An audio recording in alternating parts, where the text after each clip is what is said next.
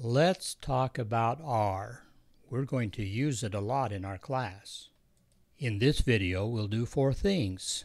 We'll look at places that we can find R so that we can use it. We'll look at some R functions. We'll create an R script. And we'll talk about why we use R. R is very well known and respected in statistics and computer science. There are many places that you can access R as an online compiler. I'm going to be using this particular one, but if you do a search for R online compiler, you'll get a long list of them. Each one of them have something in common with the others. There's an area where you can write a script, the instructions that you want the computer to do, a command that will run it or execute the script, and a place that the results of that script show up. These free online compilers often have a number of ads that show up, and and sometimes they just quit working. I mean, they're free. Somebody's donating some computer time to them. So it's nice to know where more than one is if you're going to be doing your calculators here. You can also install R and RStudio on your own computer and work more like a professional does. But for much of what we do, we can do it with an R compiler. Let's look at some examples. The way R works is it has a bunch of verbs that are called functions. For example, sum. It's a verb. Sum means to add some things up. It's a command to add things up. And it's used as a function. So sum of what? Sum of, well, whatever numbers you want to add up there. If we gave R the command, sum 3, 7, 11, 2, then it would give us a result of 23. Let's look at that in our online compiler. I'm going to look at the sum of 4,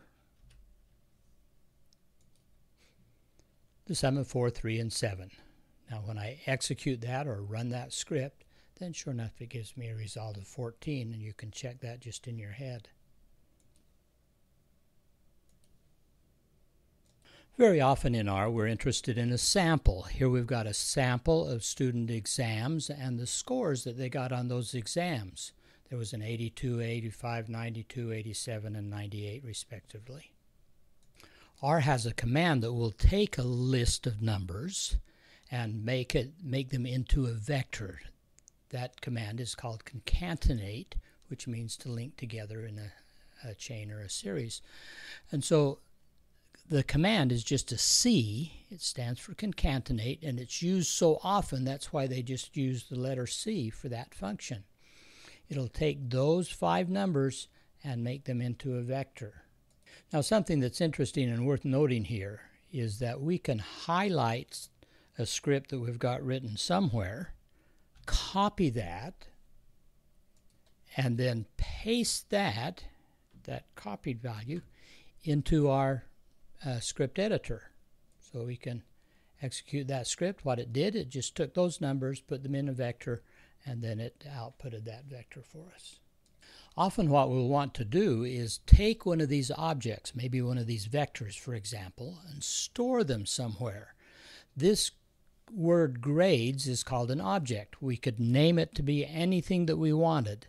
Look at this symbol right here. It really is literally a less than symbol followed by a minus sign.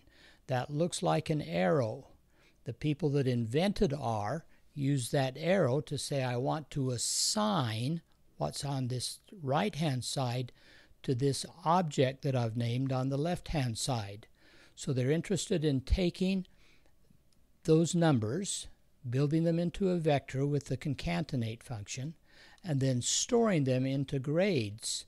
Let me take this whole command and copy it and paste it into my R console. Now watch something interesting when I execute this line of code. It looks like nothing happened. Nothing ended up in the result line. But what's happening here is R is doing something. It takes these numbers, turns them into a vector with the concatenate function, and stores that vector in an object called grades. But we didn't say to output anything, so it didn't.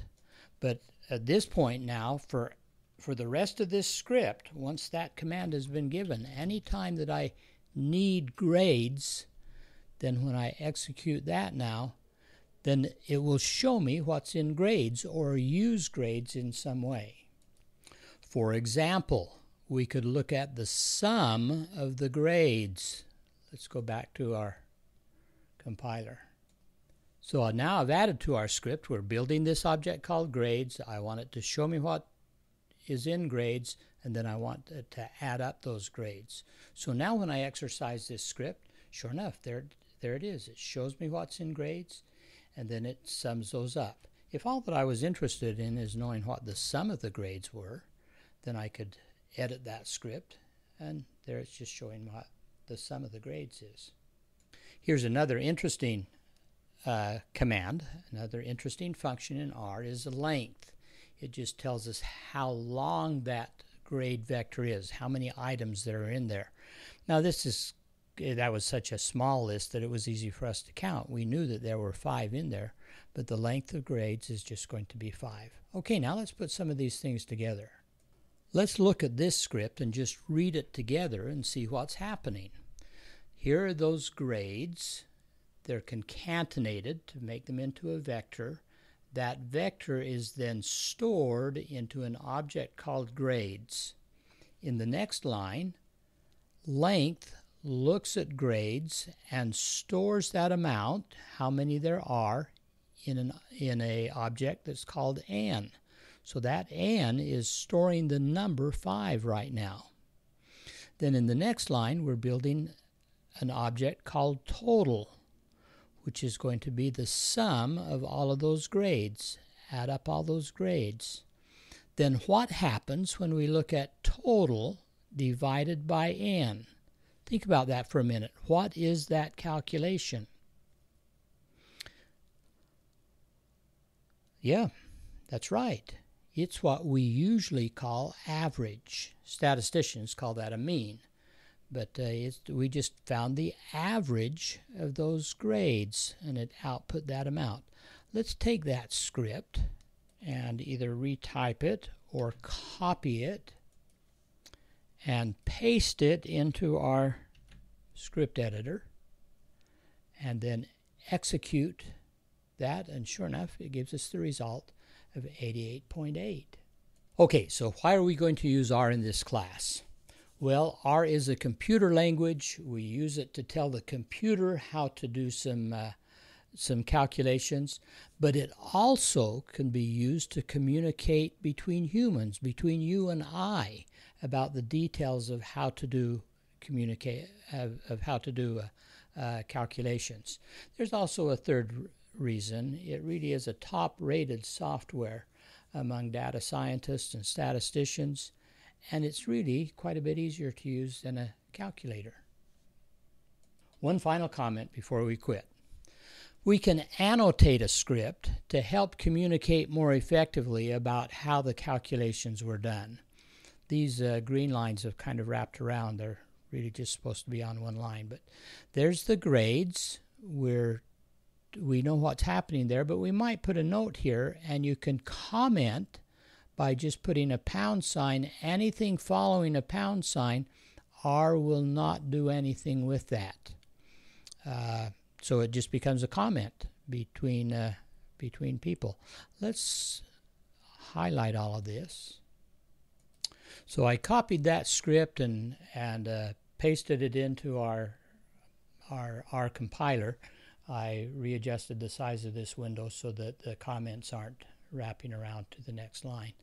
And so these comments kind of help remind me, if I'm looking at this script later on, I couldn't remember exactly why I was doing some particular thing. It reminds me about what those are, or it communicates to somebody else some details about how we're doing a particular calculation. And what it's doing is finding the average, or what statisticians call the mean, of those 5 scores. Okay, great. See you in class.